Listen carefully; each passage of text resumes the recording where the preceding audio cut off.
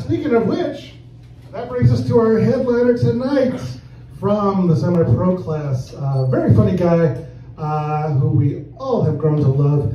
He is the host of the Father-Daughter Dance podcast, and he will also be the star of the one-man show of the same name, coming up here on November 11th and 12th at Piano Fight, which is a great venue downtown.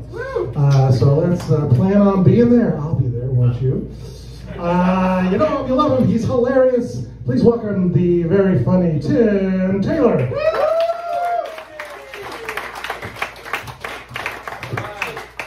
Keep it going for Joseph. He's funny, isn't he?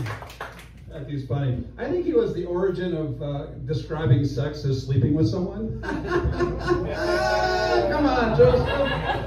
Come on. We had an interesting string of comics tonight, haven't we? Just be like the weird analysis of Jaws in that really thick Indian accent. You know what I'm saying? A Muslim who looks like he's a wrestler in like a low-end wrestling group in Alabama. I mean, there's a guy who I thought was going to die on stage, like literally, didn't know? Marina's pants. I actually was going to wear those pants, but I was afraid I was going to show my camel hump. Oh! That's good mutton. What's your name again? I forget your name. Betty? My name's Becky. Becky, hi. Hi. I noticed you slammed the Manhattan when they introduced me. Like, oh God, this guy. And what's your name, sir? I'm Adam. Wow, you guys are very, you guys just go to like a Tony Robbins class? I'm Becky. I'm Adam. Power pose. I love it. Are you guys a couple? We're married. We're married. We're married. Hey. All right, how long have you been married? 3 years. 3 years. All right. All right. So, where are you from? Here. Yeah, you guys want to go up and have drinks? Fuck the rest of these people. Let's just talk. You know, well, Becky and Adam, in celebrating summer, I recently shaved all my pubic hair. Yeah, Adam is. The problem is I put on some weight in the pandemic, so now when I look down between my legs, I see the upside down jowly chin of Mitch McConnell. Terrible.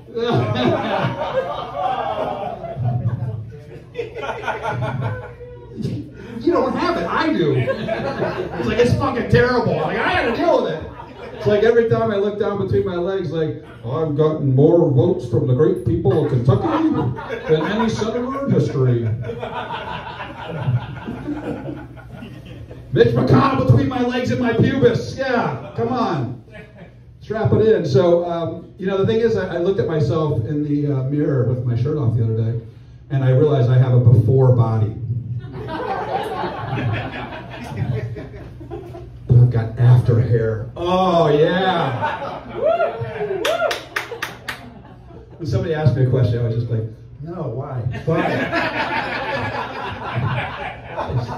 All the way back. But I have put on a few pounds. So I've had to shift my dating approach. I looked into becoming a sugar daddy. Any sugar daddies out there? Somebody is laughing too nervously in this crowd. Any sugar babies in this crowd? Okay, all right. Okay, Tim, change the subject here. No, I tried, but I don't have enough money. I'm not rich enough. So I'm like a fake sugar daddy. I'm like a stevia daddy. I'm a sweet and low budget daddy. The woman's like, will you spoil me? I go, sure, I'll take you to the Nordstrom Rack Cafe.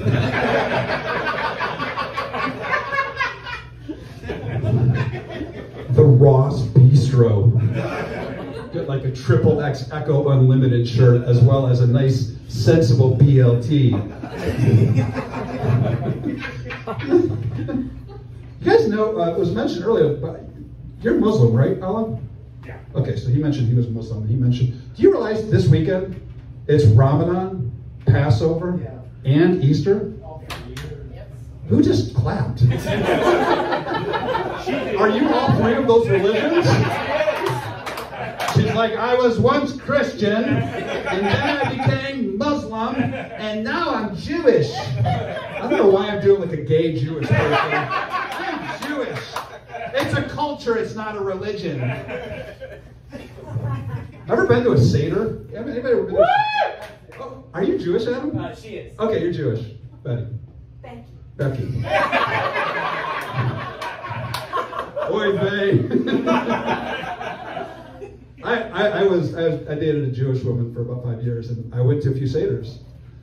And they're fucking weird. I'm sorry, they are weird. Because those three things, it's like, do you know, like, at a certain point in a Seder, you drink slaves' tears and eat bread that's unleavened? It's like it's like stuff you pack, vases with. And in Ramadan, they fast. And in Easter, they binge on chocolate. So it's like 3 groups of religions totally stressing out about different approaches to food. It's crazy. I kid religious holidays and things like that because they're stupid. Now, I can say that because I grew up Catholic. I believe in inclusion. You guys believe in inclusion? Whoever didn't say woo, fuck you, all right? No, we don't believe in inclusion. No, I do believe in inclusion. But someone said the term Latinx to me. You ever heard that term, sir? What's your name, sir? Phil. Phil. You know, I gotta tell you, of all the possible names, Phil would not have been the one I landed on with you. You got great hair, Phil. I know. Oh! Come get some of Phil! I got great hair too. You know the question I had in my mind when I saw you, Phil? If we switched hair, who would look better? Still me. Phil in the house! By the way, when I said who's in favor of inclusion, Phil didn't say shit. I was like, fuck that inclusion shit. I heard Latinx, I was like, it's the dumbest term. Like, most people who are in that, they don't even like the term. You know what I say? I was like, cool, Latinx games. Awesome. Skateboarder jumping. Oh, yeah. Mule racing. Let's see how many balloons we can get in Javier's ass. So, but you know what? That's where all the drugs come from. Drugs come from, well, apparently at least a lot of them do. Right, Becky? Where? Do you, well, down, yeah, that's kind of weird when I say the drugs come from down below. I don't even know what that means. Don't worry, Becky, I got you. So, because the fact is, do you do drugs, Becky? Sometimes. Okay, cool. Adam, did you know that? Yeah. Okay. Do you do drugs, Adam? Together. Oh! Adam and Becky and I are going to go up there. We'll be a stranger threesome than, Ramadan, Passover, and Easter.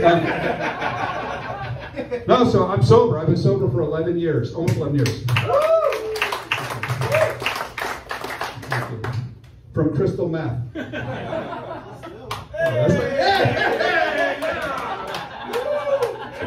Right. We do 3 religions and snort crystal meth. Yes. Seriously, like crystal meth is like the most non-notable drug to be sober from. Nobody really cares. You know what I mean? It's like the Ringo Starr of drugs. Like, literally, no one cares. I actually got an Ivy League degree while I was racked up on crystal meth. Anybody get an Ivy League degree here? Phil? Phil didn't. All right, well, I got one on you, Phil. So I got an MBA while I was on crystal meth, which meant I was mostly being an asshole. Thank you. See, what I did is I reinterpreted the meaning of MBA. Sir, who is that on your shirt? Tupac. Tupac?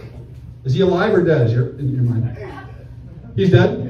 Okay. Did you watch the last episode of Atlanta? I don't know why I'm getting all into this with you. I just want to show that I'm culturally sensitive. I watch Atlanta. Okay. I lost my train of thought. Oh yeah, I was talking about crystal meth. So that's what happens, actually. I burned a bunch of holes in my brain. It's crystal meth. Because I lost my train of thought. That stuff happens. But, the thing is I used to get really angry at my crystal meth dealer because she was dishonest and unreliable.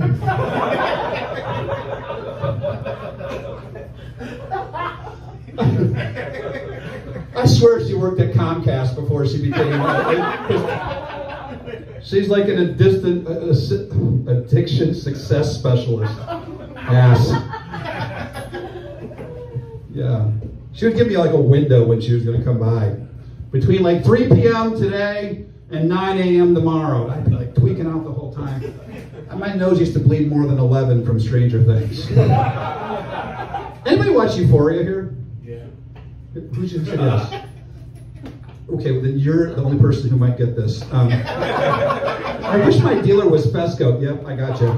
1 minute. So I've got 1 minute, and well, what I do want everyone to know here is, from the bottom of my heart, thank you for coming and supporting us, because these comments today. I want to say one last quick thing, which is my daughter, she recently lost her pet. Her pet left the house. I mean, this sounds really weird. Why can't I just say that? She was living with someone who moved out and took her pet with it. Right? Yeah, it's harsh. I actually, when I was a child, I had a mildly annoying pet named Peeve. But I will share one pet peeve before I go, which is I hate trying to figure out a security word that no one will think of. But I finally got one.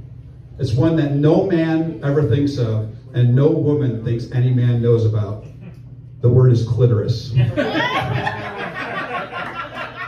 Because for most of my life, I thought clitoris was an island in Greece. But Adam and Becky, later on, I'll tell you why that's no longer true. Thank you very much. I'm Tim Taylor.